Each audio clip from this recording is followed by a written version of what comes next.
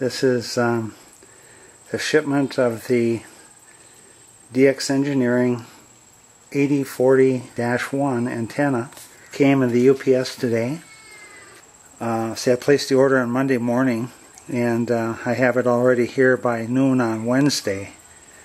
So it was quite a testament to DX Engineering. They really get their orders out quickly.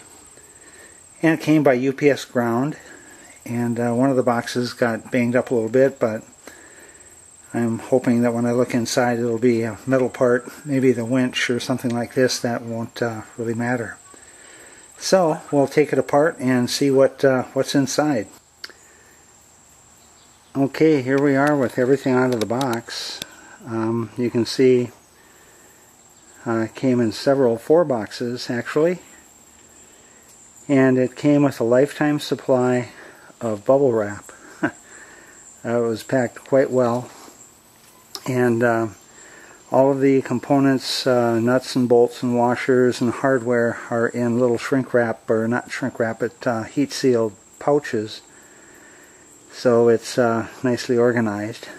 And so the long box contains the element telescoping tubes that will make up the vertical, starting out with a 3-inch diameter at the base and going up to 1-inch diameter at the top.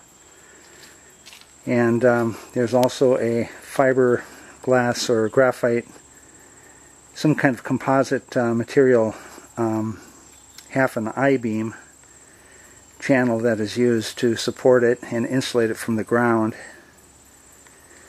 Then in the shorter box there was the loading coil and the trap, the loading coil at the base, and the appropriate hardware for it. And then the trap is quite substantial, and this sits midway up the antenna. A tubular capacitor and a coil inductor that are tunable. And then we also purchased the radial plate, as you can see, and one additional set of hardware. We plan to put 60 some radials on it, so we'll be doubling up some of the nuts and bolts with 2 wires per bolt. And we also have some penetrox, which is used for the aluminum to aluminum and copper to aluminum joints, and also some anti-seizing compound. There's a small lightning arrestor, surge protector, a choke that'll mount at the base to help isolate the antenna from the feed line, the appropriate hardware, I think some eyelets and so on. And then over here is the winch.